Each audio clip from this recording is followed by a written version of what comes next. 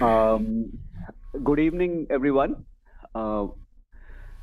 Really happy to be here with a very, very distinguished, experienced, and a high intellectual caliber panel today with us on this NSE Center for Behavioral Science Marketing Conference of 2022. Let me introduce you to each one of them by turn. Nitin Sethi is the CEO of Adani Digital Labs. He brings with him an experience of more than 20 years in leading internet and digital platform companies. He was the person who was previously responsible for Indigo's 6E Digital. He's worked with Quicker.com, Yatra.com, Naukri.com, India Times, Rediff, and Bharti Airtel. And he specializes in crafting really great omni-channel experience for customers, online, offline, and usable product-based insight based on their personas and behavior.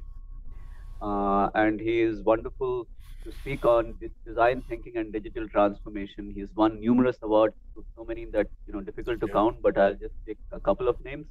The Adobe Digi 100 list for 2018 and 19, smartest digital marketing leaders by the World Digital Marketing Congress, and so on. So welcome, Nitin. Thank you so much for taking the time today. Pleasure is all mine. And then we have Dr. Samar, who is the CEO of C3 Research, a strategic marketing research and consulting firm based out of Orlando, Florida. He's also a senior alumnus of this institute and a PhD in marketing from the University of Arizona. He started his career in India with TNS mode and spent a lot of time working for companies like Berger Paints, where he was the marketing manager. After his PhD, he worked as a professor in the University of Florida, and he's been with his current company that he founded back in 2002. And just like we have a lab over here at the NSE Center for Behavioral Science, Samar has a very advanced marketing and research experimental research lab for digital marketing in the US and runs a 6,000 square feet research lab called the Web Lab in Orlando, Florida. And this has some equipment like we do over here, and he does cutting edge research. So welcome, Samar. Thank you for taking the time. Thank you. Thank you, Arvind. Then we have Professor Akshaya Vijayalakshmi, my colleague here in the marketing area at the Indian Institute of Management, Ahmedabad. Akshaya has a PhD from the University of Iowa, and she works in the area of marketing communications with some really interesting publications in Journal of Advertising, one of which was recently awarded. After 20 years, I still don't have an award for my research article. So Akshaya, I look up to you. So maybe one of these days I'll still get one award, even though I'm like kind of over the hill now in some ways for research. Welcome, Akshaya. Thank you for being here. Thanks, Arvind, for the nice introduction. So, ladies and gentlemen, the way we will structure this conversation for the next 50 minutes to an hour is I'm going to request the panelists in turn to take about 10, maybe 12 minutes to take us through the digital consumer and how one relates to the digital consumer from their experience and or research, the marketing communication dimension, the experience dimension, from their own experience, what your experience has been, especially in the recent past. And once you are done with that, we'll start off with the youngest member of the panel. So I'm going to ask Akshaya to lead us off, and then we will go to Nitin, and then we will go to Samar. So youngest to the oldest, most experienced.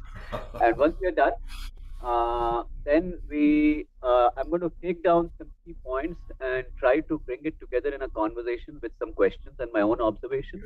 And then we will also open it up to the audience at the end and take some questions from them. So over to you, Akshaya.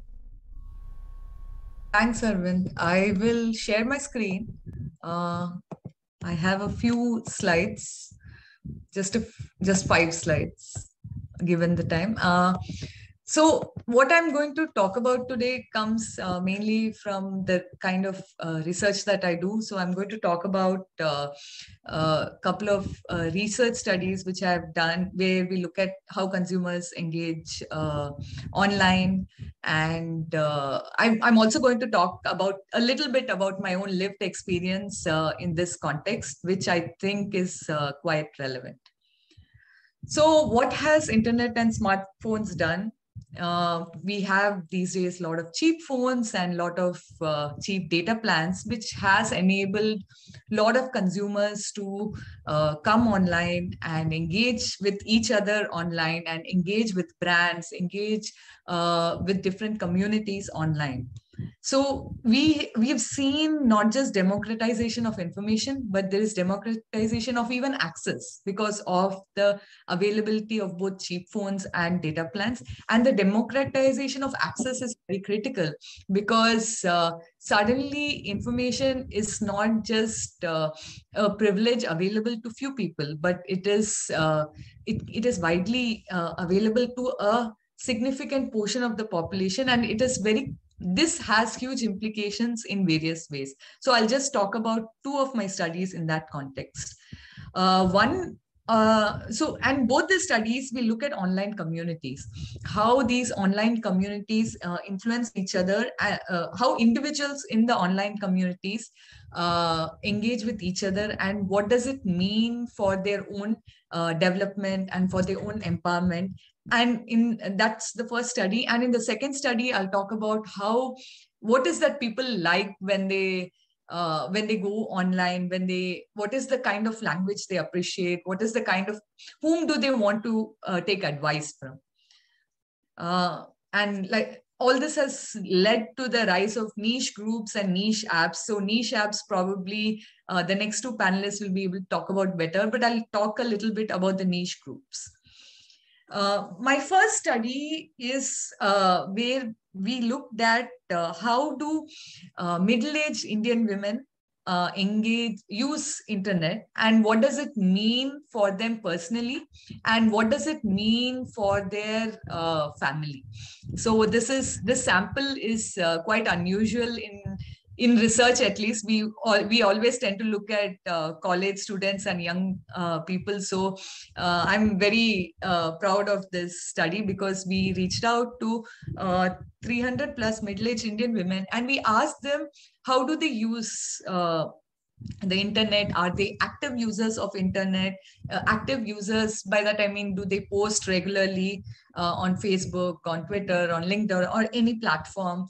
Do they share information regularly? Where they passive users, where they just absorbing information, not really sharing much.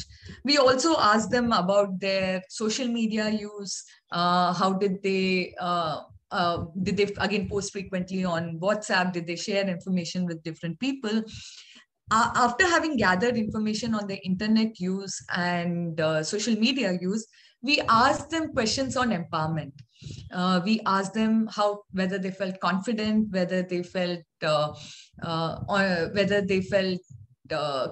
connected to different communities, whether they felt they could raise their voice. So we measured them on various aspects of psychological empowerment. Basically, whether they feel empowered.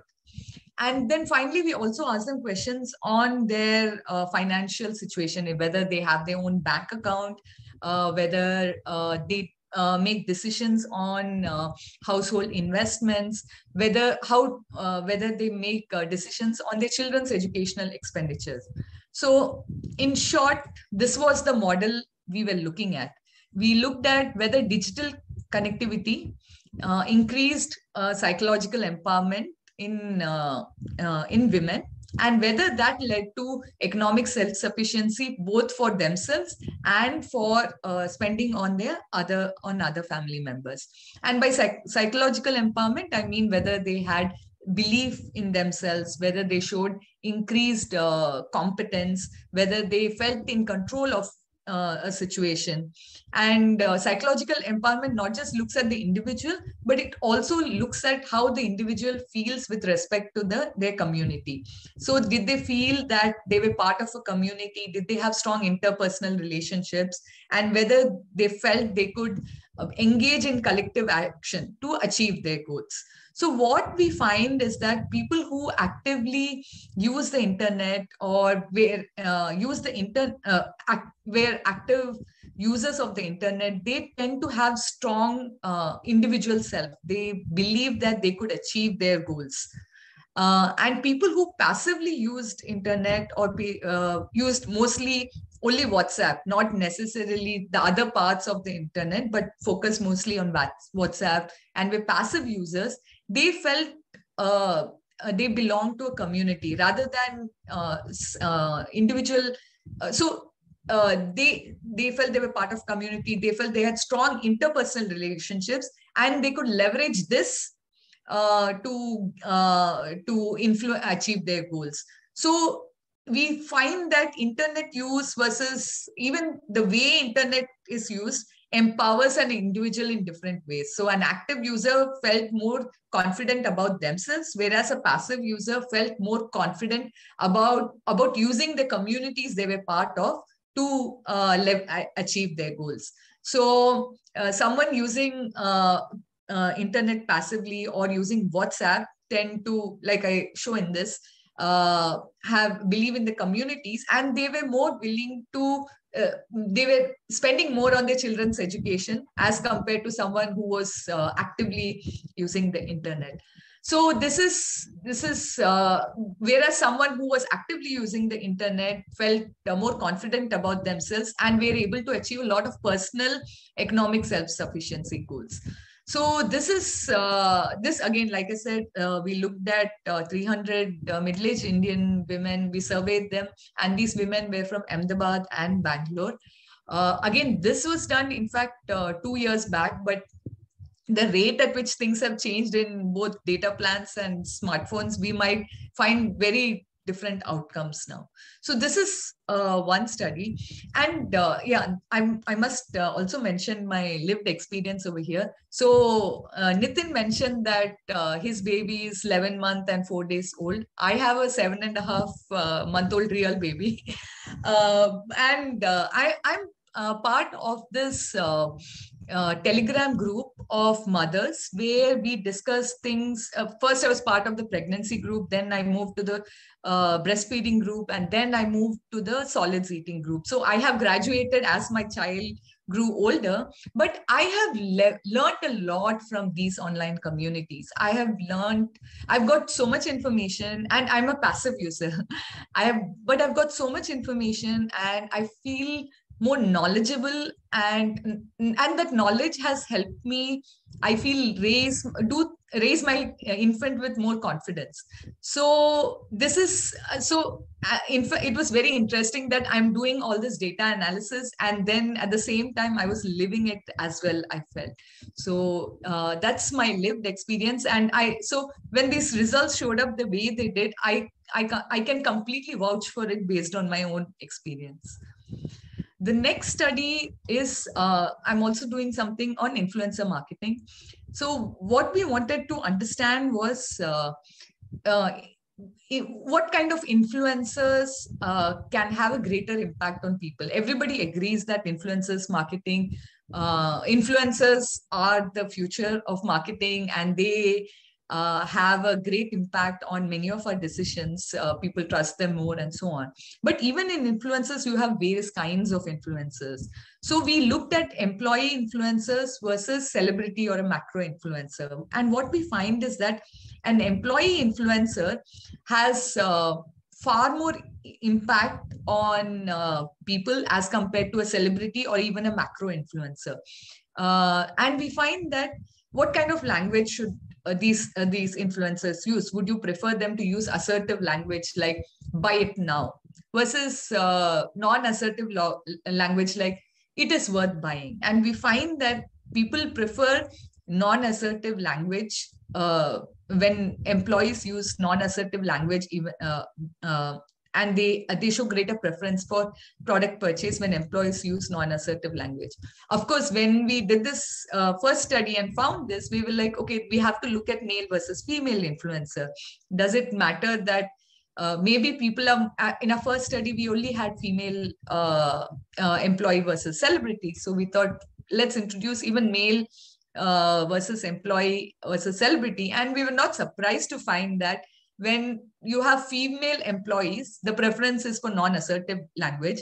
Whereas if it was a male employee, consumers preferred them to use a more assertive language as compared to a non-assertive language. But overall, people showed in both our studies, people showed strong preference for employees over celebrity or even macro influencers, and strong preference for them using non-assertive versus assertive language. So these are two of my studies, both of them looking at communities in different ways. In one, in which consumers, how they get empowered. In the other, how do consumers like to receive messages from people. So Arvind, are we taking questions in the end, or I don't know if I have run out of time? No, you're bang on time. So thank you very much for that. Yeah. So we'll hold on for the questions for a little bit. Let me go to Nitin. Thank you. I think those are two very nicely described studies, very informative. We should actually charge Nitin for this. I'm sure he's going to use some of this stuff. Nitin, go ahead. As long as he funds my future studies, I'm happy. So thank you, Professor Akshaya. I actually have a red diary, my personal diary, and I've actually taken notes. Pardon my handwriting, but I've actually taken notes. You've enlightened me, and whatever I'll say now will not mean anything because you've said almost everything, right? But let me try from whatever little knowledge I have. So, and Professor Arvind, sorry for me being rough as always. I'll be very straightforward. So I've spent close to 21 years in building digital platforms in India. I've been very, very lucky to seen almost 4 generations of internet platforms, and one generation lasts 4 to 5 years in India. Internet is very fast, so a decade generally is only 4 or 5 years in internet. So from monopoly of horizontals to too many choices of unicorns is the era we are into, right? We are into era of unicorns, and which are building the businesses on consumer data, which has been called data lakes. Now, when I started in year 2000, I got a chance to work for Bharti Airtel, and I'll pick each and every brand from my journey. I'll try and highlight my learnings in terms of communication and offering. Professor Arvind, that sounds good? Absolutely. Absolutely. Yeah.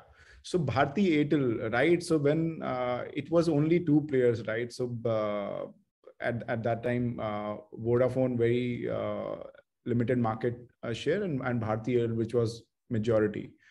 And it was an era of 3310 mobile Nokia phones, and the era of dial-up modems. So we used to use modems to dial for internet, and used to land on a portal which called Mantra Online. That is something which I've handled. And people used to come for very basic information. What Professor Akshaya highlighted very nicely.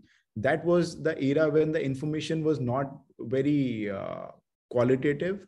It's more of copy paste from the offline to online medium and thrown to the consumers. That was my understanding and limited understanding, and learning from Bharti Airtel. Whatever you used to put on the portal generally gets consumed.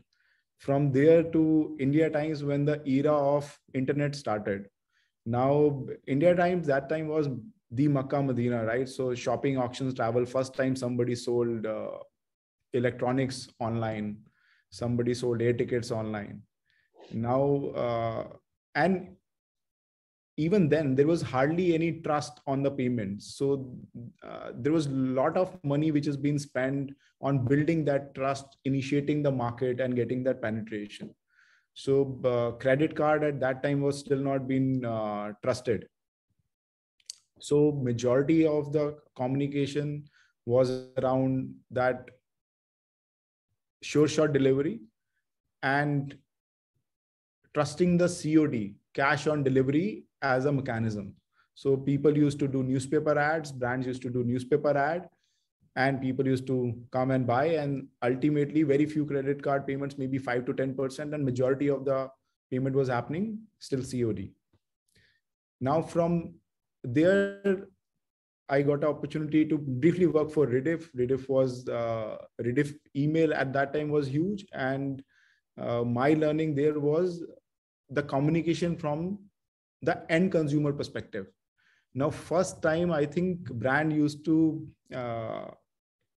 appreciate, or you can say start respecting the consumer boundaries.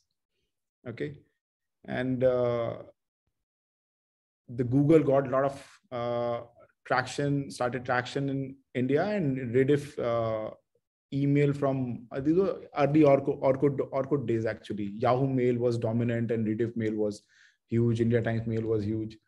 And from those days, brands have started pushing their offline spends to online.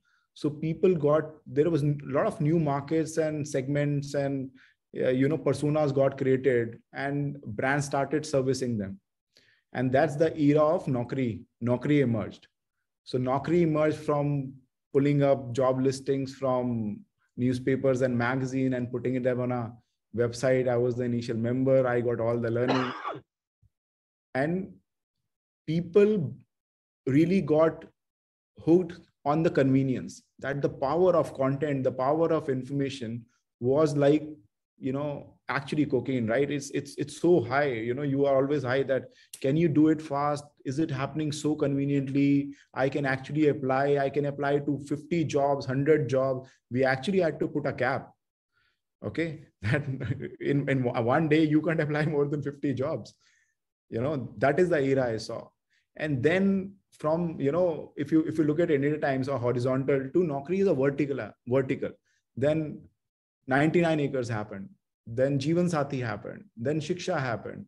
So my tenure at InfoEdge has taught me that you can actually capture the whole life cycle of the consumer. It's not only need-based job applying. You can actually create a value and make people marry through online videos and photos. Give them a house also. And give them a house, and then give them the platform so the children get educated. So Sanjeev Chandani, Hitesh Oberoi are they are legends. Complete life cycle. And the power of multilingual. We've created a Naukri Gulf as a platform. The power of segmentation, a first Naukri. So what I've learned that every small segment, every niche has a huge potential, right? We are talking now 8.5 years, like we are now on 12, 13. Then the IPO, so Make My Trip got listed, Yatra got listed, Rediff got listed, right? So we are seeing close to 8-10 unicorns from India, and consumers started getting a lot of confidence. The new era is coming in, more and more startups coming in, VCs started coming, funding started coming. And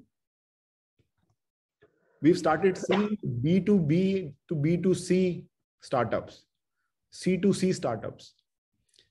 And the information became the new fuel, right? So it's not only about people started blogging, people started making money on their own content. Professor Akshaya talked about influencers, and that's a great segment. I can only tell you that, it's not only everybody's an influencer. It's not only about being a big influencer. People started making money on their content. So we are in the era of where the content is the power. We're in the era of OTT. So, even the biggest broadband or a Tata Sky now needs to have a OTT offering, right? That is another big shift we are seeing. So OTT are being more valued. So what are we seeing? We are saying that consumers are coming online to the brands who they trust. They're coming for the value. If the value is right, they are giving an opportunity to even a new age brand. So D2C is the thing. Why D2C emerged? Because people like experimentation. They are willing to take a risk. They are willing to give a new chance to the new brand. That is the era of millennials. We call them, the power of Gen Z, which is majority of Indians. The population is, what I keep saying is our biggest strength. And then there is a segment like mine, who are always a deal hunter audience, right? In India, because of our upbringing, we always like value of offer. And that's the last man standing game, which e-commerce companies and the payment companies are playing. And that's why none of them are profitable. And there is a segment of leisure, travelers and convenience we talked about. But look at how the OTT platforms, OTA platforms, news aggregators have emerged. Look at how a credit card company who makes maybe hardly any revenue is being valued in billions. No names, politically correct. So people have started solving for Bharat and India. Power of vernacular content has changed India, and COVID has actually boosted the penetration and the growth. So we've actually now equivalent to any other mature economy. That is the power of Indian market. It's the best time to being an entrepreneur and start something. But if you have a courage of being customer first, if you have a courage of being customer centricity driven organization, if you have balls to be a design thinking organization, that is the only way you can survive if you have a right potential. And the right potential needs to be communicated. That's why, again, the power of content and communication. It's not for the you, it's not to make the brand look good. It simple is beautiful. So it is to convey to the right audience, the right message with the right tonality, right?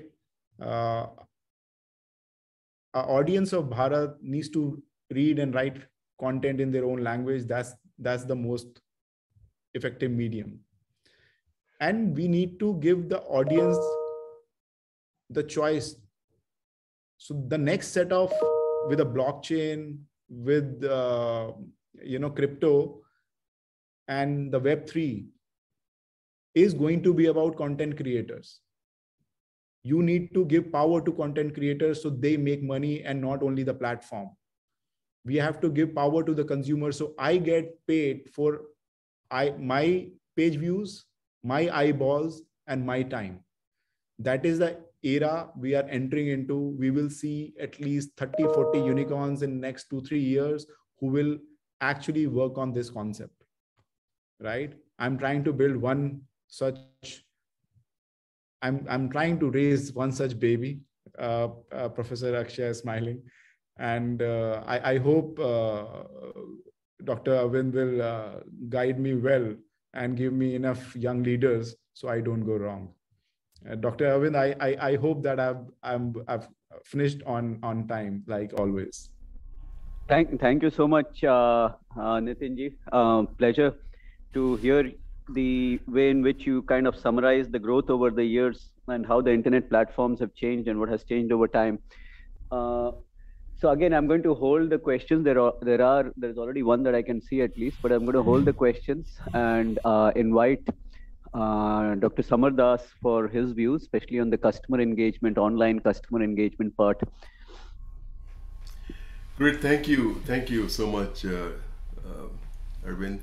It was an amazing landscape you showed, Nitin. It was great hearing about the entire landscape in the last 30 years, what you observed in India. Let me quickly share my screen. I unfortunately have a slightly longer presentation, but I hope I'll keep it to my time limit. Can you guys see my screen? Yes.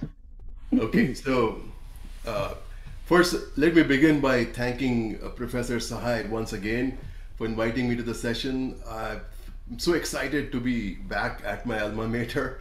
This picture is very evocative. This is where a lot of quizzes were failed. You know, these are the entrance to the classrooms.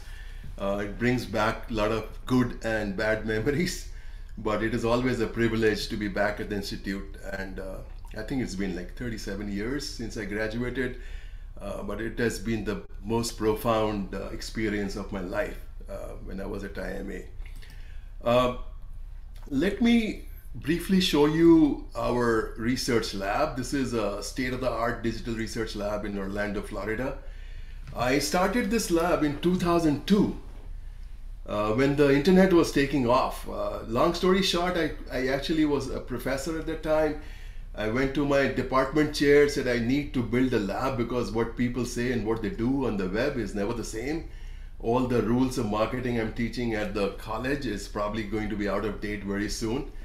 I didn't get the funding. I was just listening to Professor Sahay. He's got the funding to start his own lab. I didn't get the funding, but I got permission to start my own company. So that's how we got started. We conduct very sophisticated lab experiments and watch behaviors using eye trackers, biometrics, facial muscle coding and all that. We also conduct interviews. We do all kinds of in-lab surveys. So the whole idea is to build 360-degree views of the consumer. And over the years, you know, it's been great. We've been doing this work, and we've built a lot of very powerful models we use to understand consumers. And here's a partial list of our clients. So since 2002, we've probably done over 400 lab projects, and we worked across verticals with some of the biggest brands in America.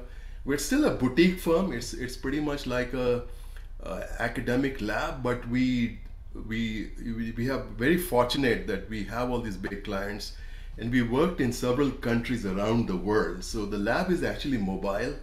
We can set up labs anywhere in the world, and we've done a bunch of work even in India. So this has been a phenomenal experience. And you know, if I had the freedom to publish all the work we have done in the lab, well, we would have probably had at least 20 to 30 papers to get tenure in 10 or 12 big universities. But you know, it's great to do all this work. So like Nitin was talking about, in the digital world, the consumer is in control, and the power has shifted. You know, this is a big deal. The power has shifted from the marketer to the consumer. And I personally think this is a golden age for the consumers. So earlier, it was possible to spend big bucks on TV advertising, and then you hope to build a brand. And that was also the biggest barrier for smaller companies to enter the market. But today we see, as Nitin was talking about, we see Gen Z consumers in the lab who don't even watch TV. And you ask them, hey, did you see this ad? And they say, what ad? Where did it come up? I call this consumer centricity, exactly like what Nitin was talking about. And I'll try to explain how this thing is happening with 4 forces, starting with digital advertising. Now, in my presentation, I have got a few complex models, so I will probably not take too long to explain all that, but very briefly, just to give you an idea, look at how TV commercials versus digital advertising, how the landscape has changed. We know that most TV commercials, you know, they work through what we call the peripheral route to processing. And here you have a BMW Super Bowl commercial, which was just aired in the Super Bowl this year. It was pure theater. People loved it, but there was very little about the car. You know, they don't really want you to think about the car, because if you really thought hard, you would go and buy a Tesla instead of a very expensive BMW. Okay. On the other hand, when it comes to digital ads, you know, they are actually destined to work through what we call the central route to processing. They got to engage consumers in a very active manner. And the ads have to have something useful in them to engage the consumer and take them to the finish line. So let me show you how that happens. Here's a very simplified model. It doesn't look that simple, but it is actually very simplified. The actual model is way more complex. Imagine if you're on a website and there is a banner ad on the top. So what do? You ignore it and scroll down.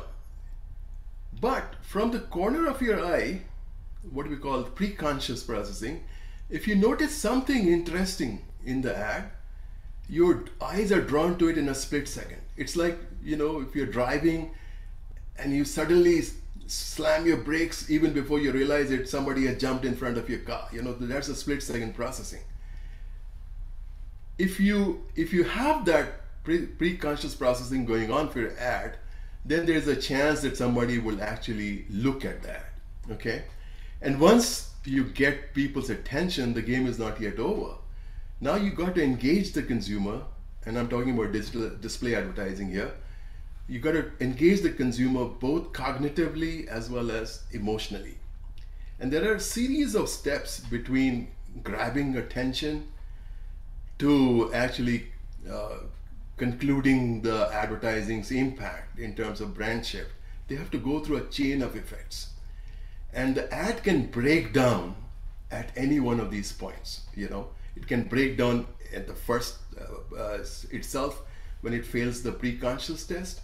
But even when you are lucky and you got the pre-conscious attention, it can still break down in the chain of effects from pre-conscious to the brand equity shift. Ideally, you want the ad to engage on both the channels, emotional as well as persuasion. It may not happen all the time. Sometimes you just engage them emotionally and hope that they like the ad and there will be a brand shift. But for most advertising to work in digital media, you got to have these three very powerful effects. So how is it impacting advertising? Here's some work we actually did in our own lab.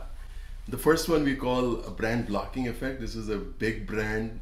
Obviously the brand I'm showing here is not the brand we researched, but it was an equally big brand. And the ad was not being processed, and we tested it in the lab. So what was happening was we noticed that people's eyes are getting into the ad at the pre-conscious level, and then they are bouncing out. The eyes are bouncing out of the ad. When we probed this in the lab, what we learned was that people pre-consciously notice the brand logo. It is at a pre-conscious level. They have not yet got full awareness of what they're watching. They noticed the brand logo. They felt that they knew everything about the brand, and the eyes went out. So millions of dollars worth of advertising was getting wasted because of the brand itself. So the moral of the story is, if it's a new thing you're proposing and there's a brand extension, construct the ad so that some novelty is seen first, that there's something new here, and then the ad will get processed. The second case here is of the big difference between television advertising and digital advertising. In television advertising, it's like a story. There is a beginning, there is a middle, there's an end. On digital media, the eyes go in and out all the time. So you really don't have the luxury of walking somebody through a storyline. And storylines, as we know, are the bread and butter of advertising industry. So how do you script advertising? It gets really hard. The third example is how media companies are using all this knowledge to get eyeballs onto their ads. And we have several media companies. We try to help them optimize ad gaze on their ads. So there's the whole concept of agile content ads, and we were some of the earliest work in this field was done by us, where we could tell the companies how to create what we call proactive ads, reactive ads, or neutral ads. And the whole idea was the editorial content has to have some relationship with the advertising you're showing. And you can increase your eye gaze by 200% or 300% if you know how to link it. And it may look obvious how this phenomena works, but the truth is that if it is too obvious to consumers that you're trying to influence them by showing something in the editorial content, that they won't believe it. So how to do this so it stays below the radar and it still gets your eye gaze going. So that's one great example of how digital advertising is so fundamentally different from the other kind of advertising. Now, the second case I would Samar, I'm going to have to ask you to kind of try and summarize and close in maybe a couple of minutes, please. Yeah. Basically, yeah. So here's another very important thing which we notice all the time. You know, people think about websites and they think about websites as kind of clunky information chaos, but actually websites are the most powerful way of building brand equity. I mean, you have somebody who's on your website for 30 minutes, 20, 40 minutes at a time, trying to solve something, trying to do something. And in that period, you can develop a lot of brand equity related things like brand personality, interactive experience. So how to do that and how to actually use websites as a way to build brands. And here's some examples where we've used digital assets to build the brand, or we have used health system branding using the website. Very, very powerful way to actually build brand and to get conversion. Here's another example of how digital tools, they should not just be functional. You know, they have to emphasize the functional utility, but you can breathe life into these tools by giving them personality, intelligence, voice, and interactivity. So websites, I think, are the most neglected but the most powerful way to communicate with your consumers. And then you have this situation of omni-channel. You know, people talk about omni-channel all the time, but the truth is that big legacy brands are meeting their Waterloo on the internet. You know, big brands are getting nibbled to death by these small brands, and Nitin was referring to that phenomena. And what is the big problem here? The traditional model of omni-channel, which says advertising on the omni-channel is a linear thing. You know, you do advertising, then you have these touch points, and then hopefully the consumer will walk into a retail store and buy a product. Now that is patently a false model. What we really know is the internet is the wild, wild west. Once you're on the internet, the consumer finds all kinds of false rankings and reviews, several micro brands, information and misinformation. And the legacy brand, before you know it, has lost all the charisma and has eroded in terms of market share. And we've seen this thing in lab experiments time and again. Then you come to this whole phenomenon of consumer social media. And this is actually really scary. We're trying to get our minds around it. Mark Zuckerberg knows that we are all addicted. We get shots of dopamine every time we see a like. Okay, so this is an area where we still are trying to figure out how to communicate. So what is the bottom line here? This is the heartbreaking thing. What started as a consumer promise, the consumer at the center of the universe, that may not be true anymore. You know, we've got good and bad actors who have no accountability between the brand and the consumer. So these intermediaries are scary because they can tap into the enormous persuasive powers of digital communication. So the next frontier which we have to deal with is how to combat misinformation. And it is not just in consumer marketing, it's also impacting a lot of other things. So I thought I'll just give a quick summary of the way this landscape is emerging, and hopefully that would have made some sense. Thank you so much, Samar. I think some very powerful ideas across all the three presentations. I'm going to start off with actually you, Samar, because it's really fresh in my mind just now. I've taken notes from all three, of course. Let me start off with the point that you made, very interesting and relevant point, which is that online digital advertisements do not have the time to build the story,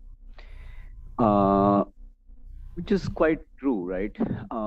And the human brain is configured in a way that it likes stories.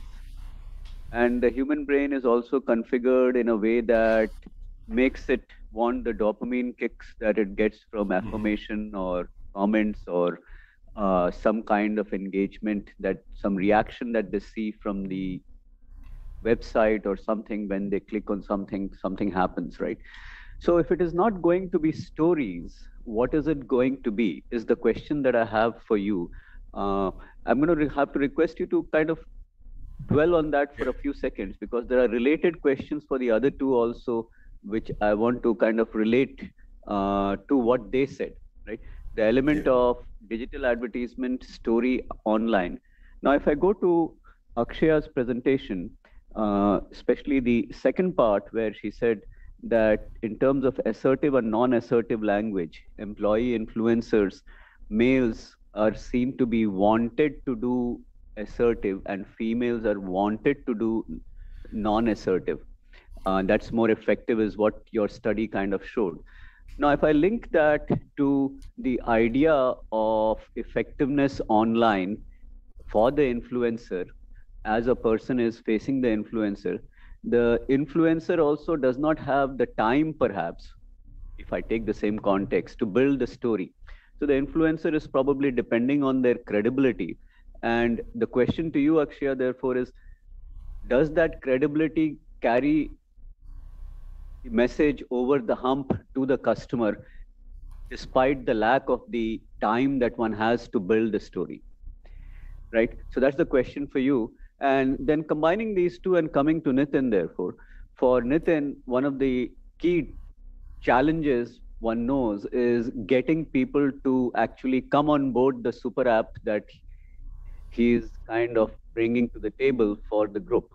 Now, for the super app, therefore, adoption is the critical part. And the second part is, once I have downloaded that app, I need to start using it. I may have 30 apps on my phone, but I might only be using 7, 8, 9. So this has to be the app that I'm going to have to use. So therefore, if I look at both what you, Akshaya, and you, Samar, said, how do you see that in the context of what Nitin needs? And Nitin, therefore, what are your views? Which way would you fall in terms of what Akshaya and Samar had said? So those are the questions. Shall we start with Samar and then Nitin and then Akshaya this time? Yeah. No, that's really great the way you linked all the three presentations, Arvind. The fact about digital advertising is that you got to engage the pre-conscious in a split second, but once you get them into your ad, there should be enough there to keep the person engaged with your ad for much longer than 30 seconds. You know, that's the beauty of digital advertising. If you lose them, you lose them. But if you get them and you have enough cognitive and emotional material in the ad, they should stay engaged with you, and then they should actually go from your ad to your other assets, to your website, to get more information. So we have done this kind of study where we have seen that once they get into your ad, it's like a rabbit hole. You know, they stay there, and they get more and more information. So in designing these ads, one has to look for that kind of an effect. Interesting. Nitin? Sure. So yes, Dr. Samar was right. It's storytelling is absolutely important, but the content form has been shifted. The content form and the display has been shifted from 30 seconds to 10, 12 seconds, and user decides in 3 seconds. So you have to have a very simple yet compelling story, right?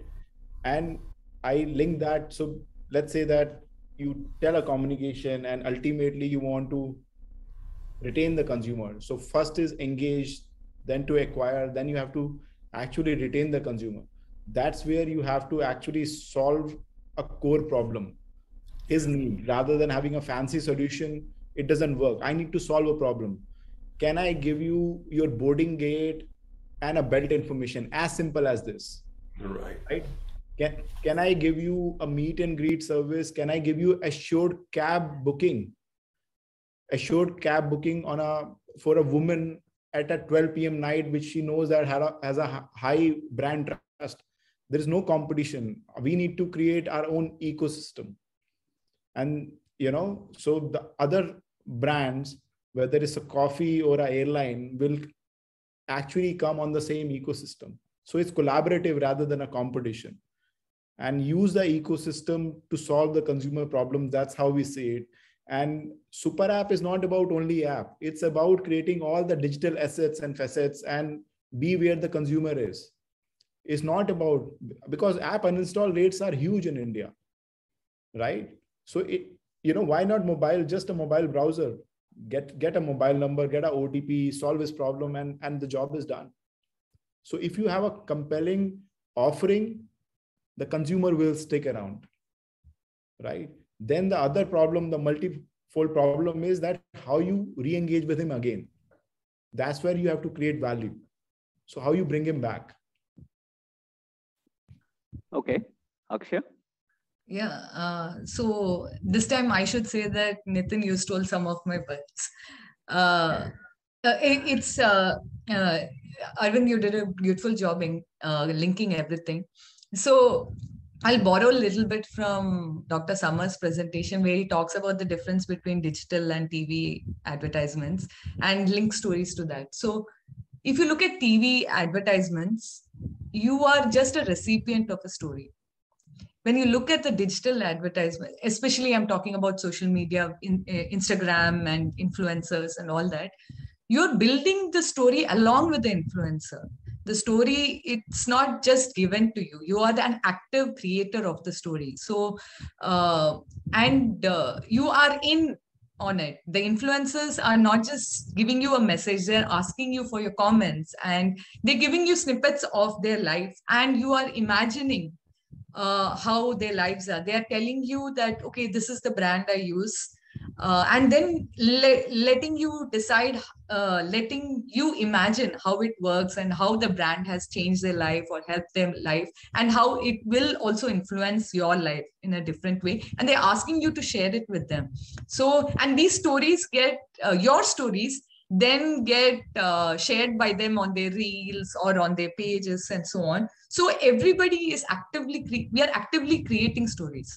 So it's snowboard, like somebody creates a story, posts it on TV, and you receive it, and you know, okay, this is how it works. So stories, definitely, I think the place for stories has become all the more important than before, because now everybody is in on it. And absolutely right about getting them first hooked. After that, they will watch content for a very, very long time. I mean, now people spend so much time on YouTube watching really long videos, and that's because they are getting the information that they need, that they want, and they would like. So if anything, once you get them in the first 5 seconds, and you shared you talked about D2C brands, right? Both of them talked about D2C brands, and especially I saw a Dollar Shave Club over there. So Dollar Shave Club talks about having people hooked in the first 5 seconds on the YouTube ad.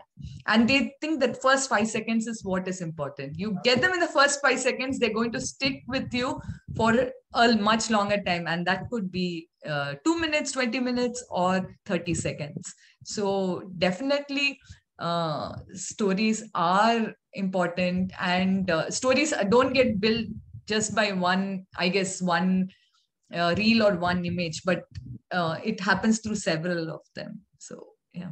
So we have some questions which have come up in the Q&A box. So the first question is addressed to Akshaya. Says your views on FOMO in regards to the study. In regards to my study, we didn't necessarily look at FOMO, but we saw that users used internet differently, and I guess active users probably felt they need to share more often, and that's so everybody didn't probably feel FOMO the same way. If I may say, some felt FOMO when they didn't post information, and some felt FOMO when they didn't read enough information. So FOMO was experienced in a different manner, I would say. Interesting. Yeah. So we have some kind of arrow diagram over here from Rishabh Sachin. He's saying credibility of the influencer, the message, engaging the pre-conscious, mental image generation, but how do you bring the customer back? And for some reason, he's asking me to highlight. I'm not the panelist, Mr. Rishabh Sachin, so I'm going to hand it right back, lob it to the panelists. How do you bring the customer back? And maybe at the end, I will add my 2 cents. Let me start off with Nitin. How do you bring the customer back? So shall I just say that you had mentioned, give the customer, a woman at 12 o'clock at night, a trusted brand, and so on. So would that be your answer? That's how you bring the customer back? So Professor, you bring the customer back by either seeking a feedback, if it's a deal hunter. So right messages, right offering for the consumer segment. So giving you a reason, a persona, a reason, like say if you're a deal hunter, I know that you bought something because of discount. To give you another discount, I'll get you back. Somebody bought because of the trust and the credibility, getting him a rate, the experience, and a review, getting the person back. Somebody bought a service and adding an experience and selling a upsell, cross sell. That's how you get a consumer back. So it's not only only for the transactions. It's for the trust and reviews and the feedback and the engagement. And of course, the most successful brand are the brands which have made the consumer their brand ambassadors. Look at Amazon, look at Airbnb, look at Uber, right? I agree. If I may interrupt, but the issue then is I would need data to be able to assess, whether the guy joined me because of the discount, or whether the guy joined me because of the reviews, or whether the guy joined me. Now, where is that data? The discount data, perhaps I can catch hold of reasonably okay, but the other stuff is more difficult. So I disagree there sometimes, because most of these ads, so funnel. So if you understand mouth of a funnel, because you have multiple mouth of the funnel, you know that, and these days data with the tools, with a GA, with mixed panel, you can actually track each and everything. You know how much time he's spending, which section is opening, how is interacting, how is it moving, what sites he's exiting. If it's a drop customer, you can get him back by giving a coupon on a message or an email. I clearly know each and every consumer segment on my platform, that what he's doing, and I can predict very well. So first time consumers, not really, you have to hit and try. But if I'm engaging you second time, third time, and you're spending time on my platform, I can literally put the outline and then keep adding data value. Okay, understood. I was going to come back and say that sounds a little far-fetched, because I don't know of any company that has managed to get that much data, but then you added the qualification second, third, fourth time. So I'm not going to ask any further on that one. Let me change the question slightly for Akshaya and for Samar. In terms of bringing the customer back, right? For Samar especially, what do you see is the role of this pre-conscious, unconscious in embedding the idea of the brand that I have interacted with, or the advertisement that I have interacted with, deeper rather than just reasoning to bring the customer back? And for Akshaya, in terms of her second, the first one, where she said that WhatsApp group seem to promote more community-based purchases, right? What would be your thoughts on bringing customers back? Is it easier for people who are community-based, who have community-based behavior, or individual behaviors? So Samar and then Akshaya. Yeah. So here's the advertising fallacy we are suffering from. We feel that you need to entertain the customer, and that's the way you get customers. The truth is, you solve the customer's problem, like Nitin was saying, and do it in a delightful way. If they are finding a solution on your platform, they'll keep coming back. And that's the only sustainable model. It's not just by giving a lot of entertainment on your advertising or on your platform. It's basically make the customer happy, tell them which gate they have to go to, tell them where their baggage is, and do it in a very delightful manner and in an intelligent manner. And you're building your brand that way. You're actually not only getting the customer back, you're getting customers' friends back, so it's the most powerful way of doing business. Akshaya? Yeah, I think customers come back when they feel both empowered in both ways, not just individually, but also at a community level. Again, going back to these groups, when consumers get one is receiving information that empowers you, but also giving back information Sharing information empowers you. So an opportunity to both receive and share information is what is going to bring consumers back. And that's when we look at empowerment, we have always looked at it in a silo. We have looked at individual empowerment alone, but we have not looked at individual in a community empowerment. We need both for the consumers to come back. While one empowers them individually, where they get information, but also sharing information feels makes them part of community as when they're giving it back. And that is what brings both. I think both these aspects are essential for the consumer to come back. We're almost out of time, so I'm going to take 1 minute to add my comments also to Rishabh Sachan's question in terms of getting customers back. If I put together what all three of our panelists have said, it is about sharing of information. It is about how one is able to engage them and provide the satisfaction, tell the story right, and so on. For me, I would add one more dimension. I would say that the customer will come back when he feels happy, when he feels valued. Now, the feeling of happiness and the feeling of being valued may or may not come only from the cognitive dimensions of the service that you're providing.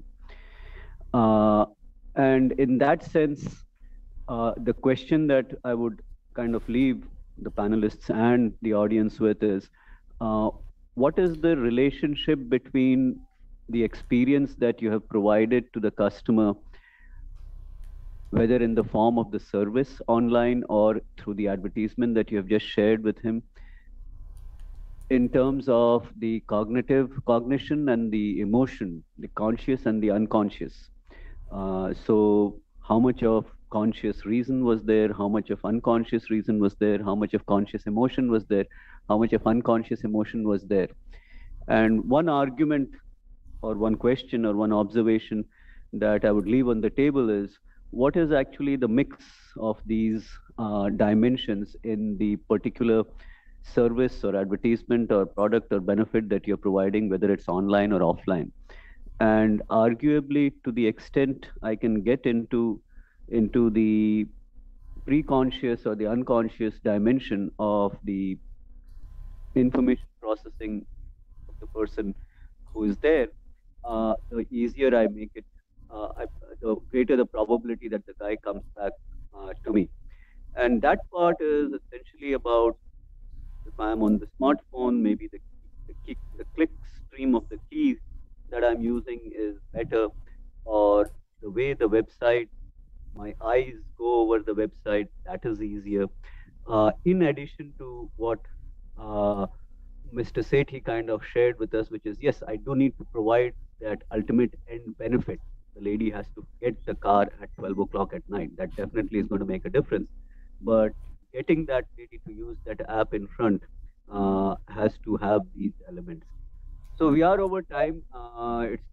It's some time past 8 o'clock here in the evening. So it must be like, what, 9:30 in the morning for Samar. Right, he must be big to get to his work, I guess, but he has spared us some time in the morning. So thank you all very much, Mr. Sethi, Dr. Vijayalakshmi, and Dr. Das, for taking the time, sparing the time. Really appreciate your sharing the gift of your time for this panel. And I think all of us, Akshaya and Samar and I, probably will buttonhole you, Nitin, for more insights from the world of practice. And if there's something we can contribute, we'd be very happy to. Thank you so much again. Thank you. Thank you. Thank you, Arvind. Thank you.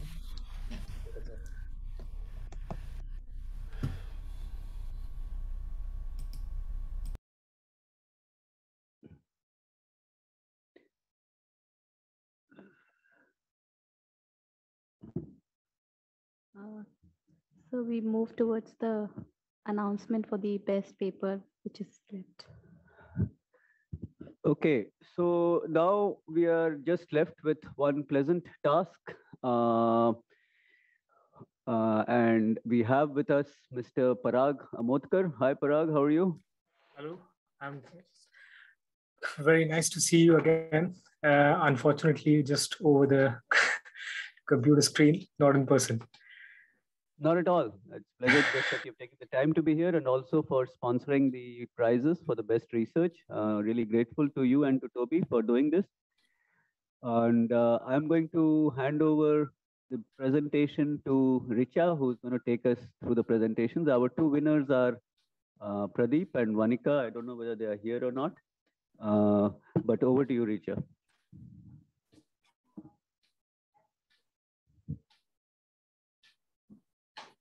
So we have two winners for the award. One is the winner for the Award for Excellence in Research by Toby Pro, Global Leader in Eye Tracking, goes to Mr. Pradeep K, who belongs to IIT Madras. And his paper for the paper titled Effect of Brand and Product Design in Product as a Service and Automotive Practice Evaluation of Customer Lease versus Buy Decision. So Parag, first I think we can congratulate Mr. Pradeep. He's online, he's joined us online. Yes, I mean, it was an excellent presentation, Mr. Pradeep, and also the topic we've chosen is really relevant because if you look at the industry, a lot of automotive segment is a benchmark, and then if you compare it with any other economy, there are people leasing a lot of cars, and in India, it's not yet the practice. So it's a very interesting research paper, and good luck for you to explore more on that topic. So this is Pradeep. I'm not sure if you can hear me, but wanted to thank. We can hear you loud and clear, Pradeep. Well, yeah. Thanks for the award. I very much value that. To both IIM Ahmedabad and the Center for Behavioral Science, as well as to the sponsors who are offering this award. I'm delighted to be offered this best paper award. Thank you very much. Actually, I would like to mention it's a cash prize of 75,000 that Toby has sponsored for the best paper. And congratulations, Pradeep. And the second honor that we are giving to the second best paper that is there goes to Miss Varnika. She belongs to Flame University, and we are awarding her. We are honoring the effort that they have put in the study for the paper titled Consumer Perception of Luxury Products Manufactured by Robots versus Humans, a comparative study. And it is a cash prize of 25,000, which Toby has bestowed. And Parag, probably you can take the opportunity and congratulate the winners. Yeah, congratulations, Vanchika, again. And I really would want to read through the paper once again. And it's an exciting topic to research, because we really value, if you look at a store like Kaveri in Bangalore, it's all handcrafted products and it's very highly valued. And at the same time, when we look at other luxury products, we don't really know the origin. So yeah, really good work there. So the authors will be contacted through NSE and Toby directly. So this brings us to the end of the 2-day conference that we had, and a good closure to the conference. I think I would request Professor Sahay to give some closing comments. So let me first begin by thanking Toby for being the sponsor of the prizes for the conference. I think it is fantastic when corporate organizations are able to support research in our country, because I think we need to support more research in our country. So thank you again, Parag, for taking the time and also for bringing to table the resources to motivate our researchers in the country. Part of the reason that we have this conference is to increase the number of researchers who are engaging in behavioral science research using tools like eye trackers and EEG and so on and so forth. And to the extent that researchers see some motivators and incentives like the ones that you provide, it helps to build the ecosystem in the country. So that's one observation that I have. Thank you very much again, Parag. The second observation is that this particular conference that we have started, it's kind of in its infancy. This is our second iteration, and over a period of time, we would like to be able to build it up into the conference to come to in the area of behavioral science in this part of the world. And so hopefully from the next year onwards, we will see a larger pool of papers and an even better pool of papers than we have had this year. So thank you again, everyone, for all the efforts. I should take the opportunity also to thank the team that has put it together. So I'm the kind of the figurehead in front that is doing the talking, but the people who have actually done most of the work are sitting right here with me. You can see one of them. One is Richa Nigam, you can see on the screen. There are two other people here, Kunal and Muskan, who work at the NSE Center for Behavioral Science, who have been instrumental in putting it all together. So thank you, everyone, for taking the time. Good night. Godspeed. See you all next year, hopefully. Thank you.